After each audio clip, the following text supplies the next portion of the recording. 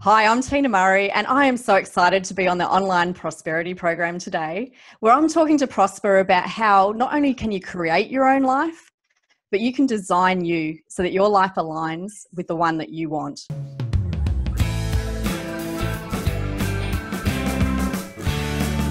Welcome to yet another exciting episode of the Online Prosperity Show. And today we've got the one and only amazing lifestyle designer, Tina Murray. Tina, how are you doing? I'm awesome. Thank you, Prosper. Lovely to be here. I love chatting with you. Fantastic. Even though we're chatting for the 100th time this year, this is going to be the most amazing episode we've ever created because I know you're packing in heat. Now, if you're watching this show for the first time, I want to introduce you to this amazing lady. She has not only helped me figure out what I want in life, she's helped me design a course in my life. Now, if you've been following me and you think I'm it, then what you're about to hear after I say this is just going to blow your little socks away. Now, Tina Murray has been designing lives for over 30 years. For some of you, she's been doing it before you were born. And she actually uses all her skills as a qualified interior designer to create personal growth solutions as a mentor, as an author, a professional speaker. And she specializes in change, a lot of innovation, because she goddamn changed the way I was looking at things. And I had to have a DNA test because I don't think the person I was before, I'm still that one person. So with all the positive psychology that she can impart on you, I'm hoping that she will redesign your life today. Tina, thank you so much for your time today. Oh, pleasure. And thank you so much. I love that you are checking out your DNA, because that session that we had when you had that bit of a light bulb moment was just sensational to watch. And I love that you're still seeing the benefits of it, because that's what life's about. Understandable. So you've been doing this for 30 years, all right? Can you just give us a brief on how you got started and who is Tina and why are we watching you today? Yeah, sure. So my background's interior design. I've also got a degree in fashion design. So innovation is definitely my thing, and creativity.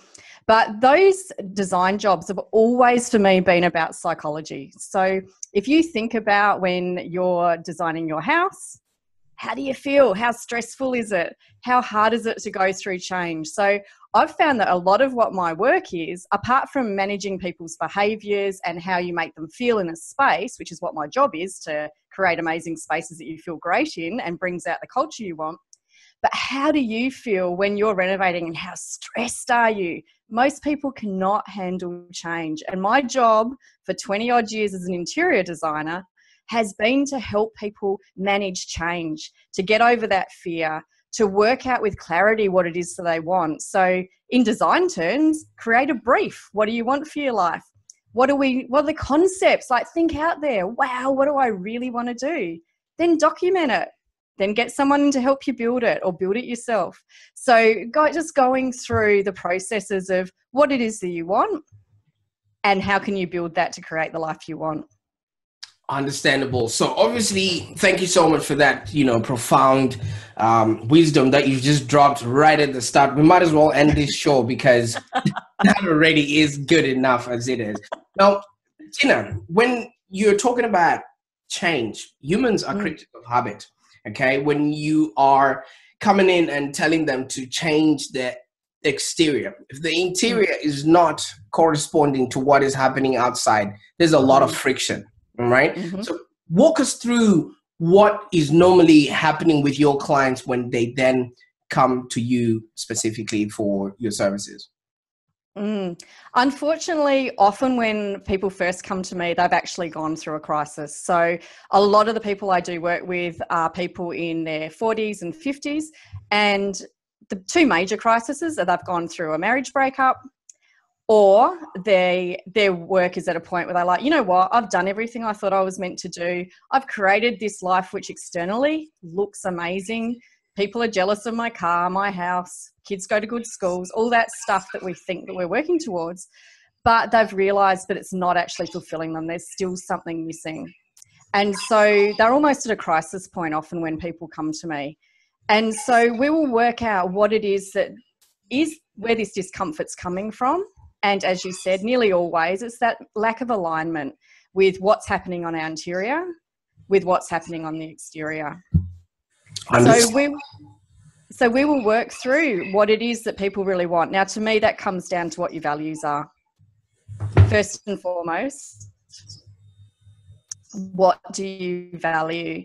And as you know, when we had a chat, one of the ways I get people to work that out very quickly is to take them straight from now to what do they want in 50 years' time? Where do they want to be in 50 years? Who's around them? What sort of environment do they want to be in? Now, normally, once we've done that, it's taken you from the everyday life you're in now. And the reason I don't do 5-year jumps is because we're still caught up in every day. If you think about it, you've got a young daughter. If I say to you, what do you want in 5 years? A lot of that will be around, well, my daughter will be at school. I need to be living near where she is going to school. I want to have a great community for her. It's very caught up in the everyday stuff, which isn't a big jump from where you're at now. If we suddenly jump 50 years, your daughter's immediate problems aren't in that picture. And you're looking as almost a helicopter down on your life. And for a lot of people, they do recognise that it might be a deathbed. Who did I want around me at that time? And for most people, when they do that, they come down to a number of things. It comes down to the people around them, the type of people that they want, necessarily not who it is, but it also might come down to what their purpose was in life. And for many of us, it's both of those. But once we take people out of this every day and take them to this higher perspective, their whole perspective changes. And then you reverse engineer it all the way back down to, okay, how do I make that happen? Great stuff. That's a lot of work. And I remember when we had a chat, I mean, for viewers that, catching you for the first time, I want us to revisit that clarity, sort of session that we did, because when you're moving, either as an entrepreneur or as a human, you would notice even when you're driving, the windshield in front of you is bigger than the rear view mirror. You have to have 20/20 vision of where it is that you are going so that you don't collide with anything else or you just don't get lost. How important is clarity, first of all, in a person and maybe in whatever activities, either in business and family or in everything else that they touch? Clarity is everything. When you know yourself from the inside out, and that doesn't just mean the good bits. Unfortunately, it needs the bad bits as well. You need to be aware of where you've got some stumbling blocks. When you do know yourself from the inside out, it is so much easier to make decisions. You and I both know we make millions of decisions every day. Most of them we're not even conscious of. But there's probably 1 or 2 a day that we are conscious of. And we want people to be able to make those decisions based on who they are and what actually fits and aligns with them. Now, I know when you've got other people that you need to consider, that has to come into it, of course, too. But we've all been in places where we've made decisions because someone else we've felt influenced to do something for someone else. And there's nothing wrong. By all means, we need to help other people. But if we do that when it goes against our values or we feel like we're losing something in that equation, it's going to come back and bite us. We actually can't let that go. So even though we need to take consideration of other people around us, we need to be very conscious of why we're doing what we're doing. Now, what I find when we have clarity is a lot of that monkey chatter disappears. So as an example, I very rarely have monkey chatter because it becomes quite black and white.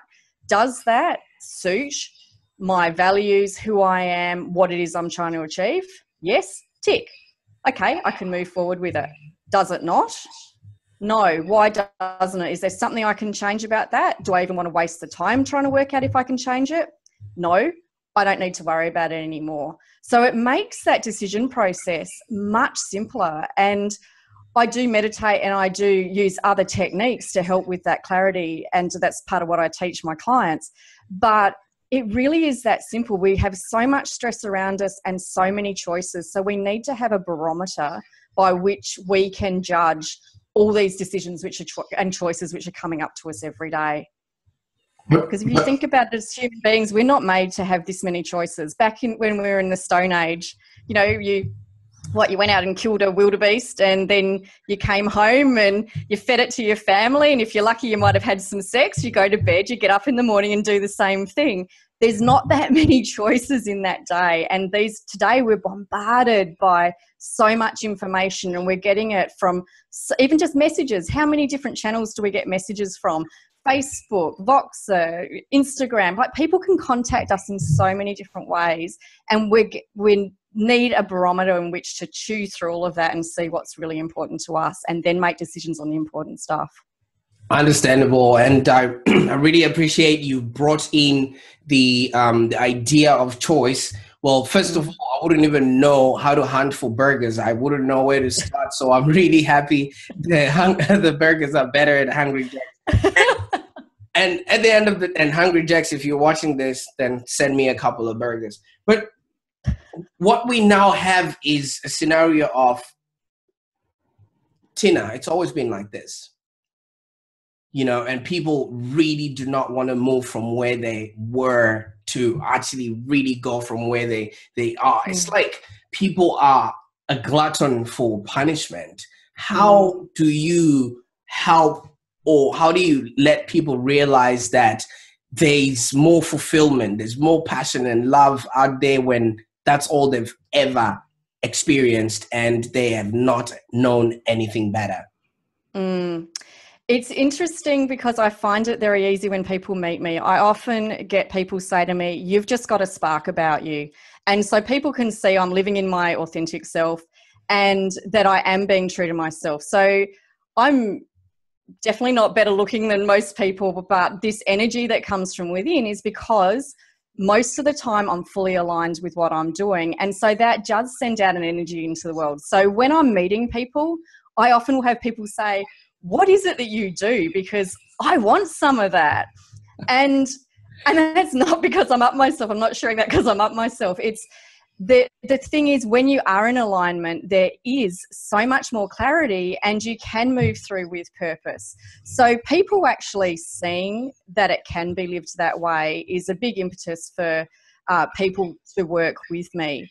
But the biggest thing is you need to want to change. You need to know that you do want to do something differently. Now, I wrote a book many years ago, which is all about how to get in alignment, how to recognize what your values and needs are. And the people who actually do the exercises in it are the ones who get the most benefit of it. A lot of people say, oh, it's a really nice book to read. My mum was an English teacher, so I can probably write okay. But the ones who are getting the value from it are the ones who are doing the exercise. Now, I had a guy recently who rang me up. He'd bought my book and he was reading it. And the next day he actually rang me and said, I have spent 4 hours on page 7 of your book. And I'm like, oh my God, I have to check what page 7 is. And it was on his values. And he said, I actually just want to speak to you about this, because he said, I should have been doing this years ago. I can't believe how much clarity I've got, and I'm still going through this, how much clarity I've got about the effect this stuff's had on my relationships. I've just realized why my girlfriend has been annoying me for the last couple of years, because there's this one thing that she does, and I couldn't work out why it bothered me so much. But now I understand myself better, so I understand it. Now, what happens now that he understands why his girlfriend, for one of his words, was annoying him? The beauty of him understanding himself is it's not such a trigger anymore, because he understands in himself why her actions are triggering something in him. And he is now aware of it. He knows why, and he can take the actions that he wants to manage that situation, whether it means he talks clearly with her about it, or it doesn't matter anymore, because he goes, you know what, I accept that about myself. All right, I accept that about her as well. Great stuff. Well, obviously values are things that, you know, people would never change and should continuously, check in with, just so they know they're in alignment and they're actually doing things that would help them have a happier existence. Now, amongst us living as humans, we do come across a lot of fear. We do come across a lot of unknowingness on how to proceed, and we just really let the lizard brain, take control. What is your perception on facing fear and really living with your true courage in your true authentic self? I love that you talk about it as the lizard brain, because that's exactly it. It is something that's there to protect us. We do need fear. It's a healthy response, but it's not used healthily for most of the times when we feel fearful in our life. Now, for me, I come across it from a number of different angles. Number one is to recognize what you're fearful of. And that's not always easy because we get caught up in it. We get caught in the drama of it. Our body takes over. It's, a biological response. So it's about getting people to recognize when they are fearful and being able to stop and step back from it. So it's almost like, as a designer, I am looking down into a space and I am planning that space out holistically. I'm not looking at one little corner of the room. I'm looking at the whole room. What I'm asking people to do when they're stepping back is to do the same thing, to look at what does that fear really represent for them? What is it that maybe is something from their past which it's triggering, or it's the unknown? And as a designer, fear of the unknown is the biggest thing that I come up against when I'm working with companies and managing their people through change. But when we recognize the fear, then we can start to talk to ourselves about what that fear really is. And using questions like, if I don't do this, what is my life going to look like? Can I accept not doing anything about this? Am I prepared to take the steps to move forward to do something about this? There's a whole lot of different things where we step back just that little bit and start to ask ourselves some questions that we can get a better understanding of whether we actually want to push through that fear or not, and how important that fear is to us. But the biggest thing I've seen, I've had the fortune and misfortune to have grown up with a family member who was very fearful. And so I very much am aware of how fear can hold us back.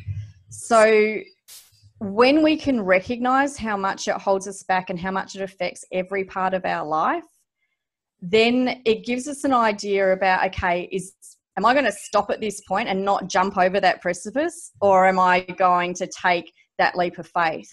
Now, I liken it to years and years ago, I was skydiving and there was a guy who did not want to get up in that plane.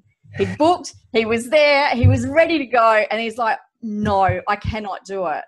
And his whole body, the poor guy, I really felt sorry watching him. It was horrendous. He was so fearful, but he knew he wanted to do it. Give him credit. He got in that plane and he jumped. When he landed, he was so exhilarated because he'd overcome this fear and he had a wow of a time. And I would like to hope that when he has stressful situations in the future where he's not sure whether he should literally take that jump, that he'll look at it and go, you know what? It wasn't that bad. And wow, I learned stuff about myself. I experienced something. I am proud of myself. I had an amazing jump, but I wasn't as scared as him. So I had a great time.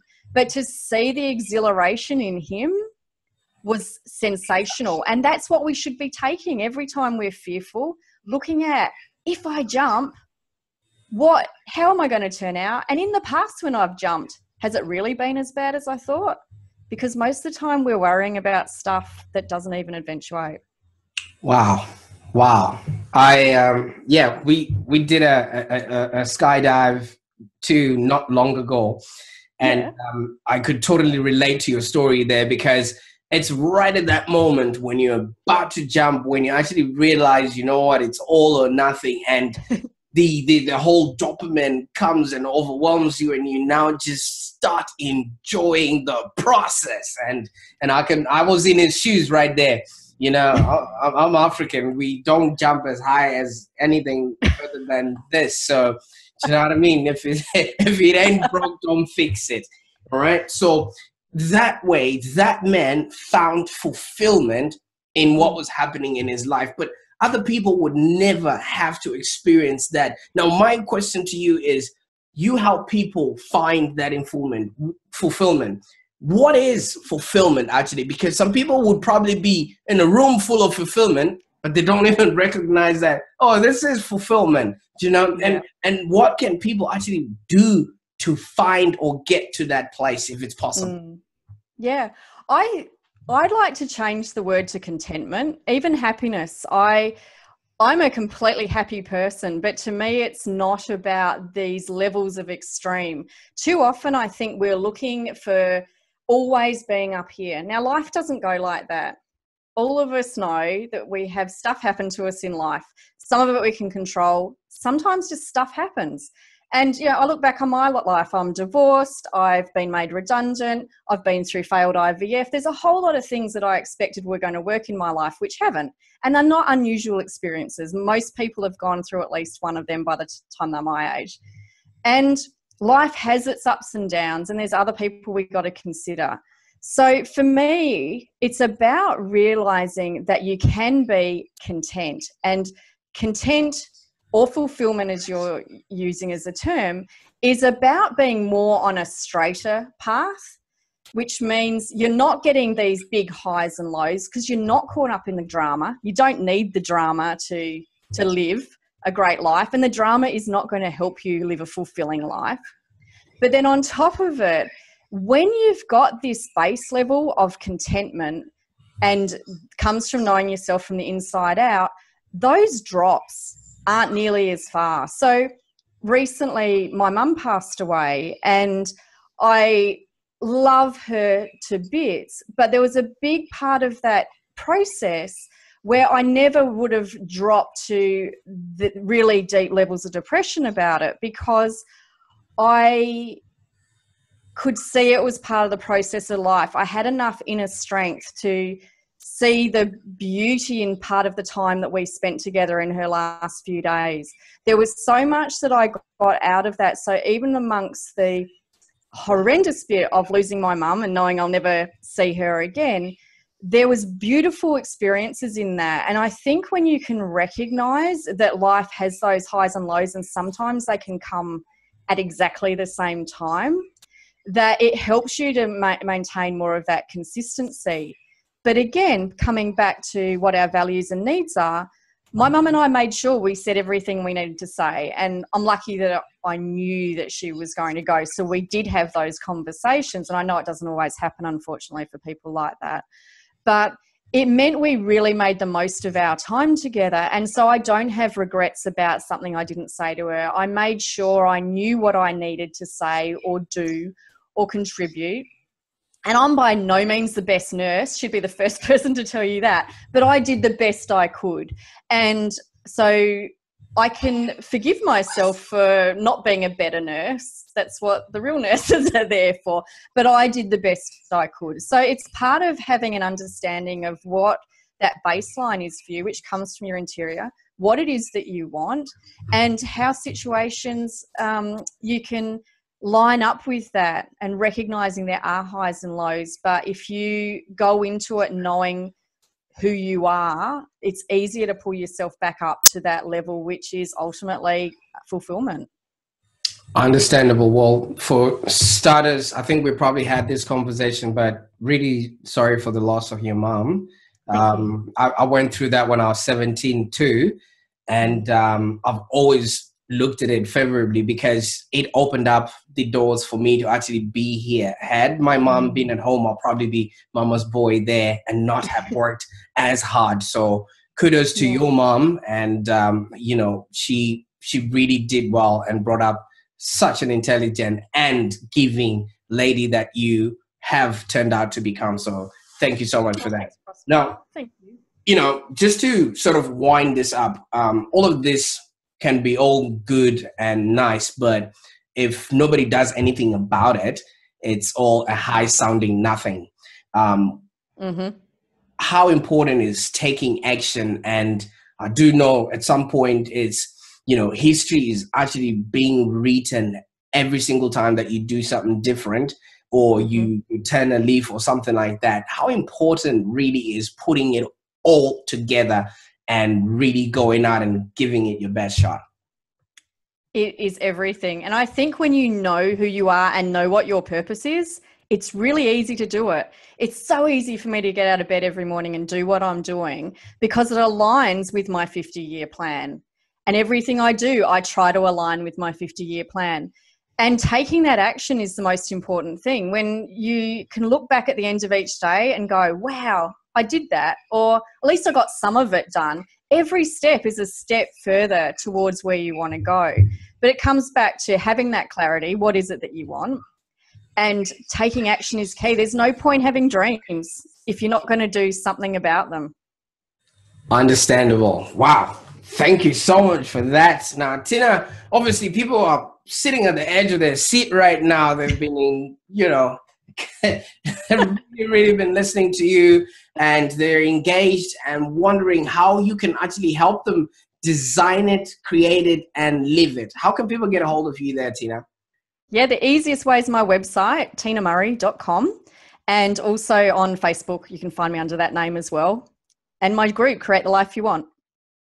Understandable. Well, you have been empowering men and women to actually get connected with their interior so that they too can be, do, and have a life that's of a happier existence. And our values correspond with that, because I wake up every single day just to make sure every business that I talk to gets profitable and they actually enjoy working in that business. What sort of last words would you part with, just so that our viewers would really, put the nail on that coffin and, send it away wherever their hopes, their fears, or whatever it is that they've been putting away for quite a while, just so that they can just get up and do something about it?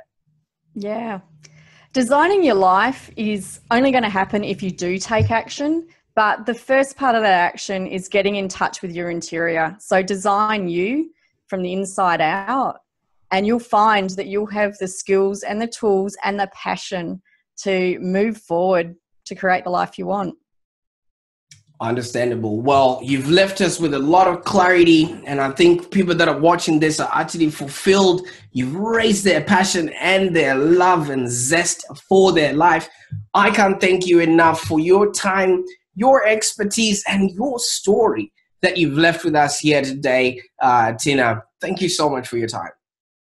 Prosper, as always, it's just been amazing. It's so much fun. I love working with you. Thank you for the opportunity to chat with your guys. Great stuff. We should do this again. Sounds good.